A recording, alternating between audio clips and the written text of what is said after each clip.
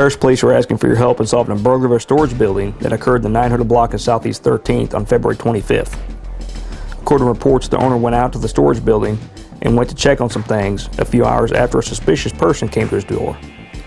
When he went out to the building, he found the front metal door wide open and items missing. Among the items missing were a large air compressor and a chainsaw, and police have no leads. Remember, with Crime Stoppers, we don't want you, all we want is your information. And in return, you can receive a cash reward of up to $1,000 for information that leads to an arrest on this or any other felony crime. So call Crime Stoppers today at 903-785-TIPS. That's 903-785-8477. You can also leave a tip at our website at 903-785-TIPS.com. Look for the Give a Tip button, and remember, you will remain anonymous. For Lamar County Crime Stoppers and Parish Police Department, I'm Officer Matt Burt.